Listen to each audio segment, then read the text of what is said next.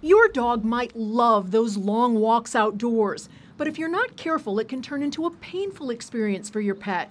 In this heat, pay attention to the surfaces you're walking on. The biggest thing we got to be careful about are those black paved surfaces. They're going to get hot very quickly. Dr. Matt Silvius with Eagle Animal Hospital in Riverside says your dog might be giving you signals, like limping or lifting a paw. If we turn that foot over, that exposed pad is going to start to become ulcerated, and that's what a pet owner is going to know. These are examples of what veterinarians see in this extreme heat. The dog's pads are bright red. They can become infected, but also this is very painful for your pet.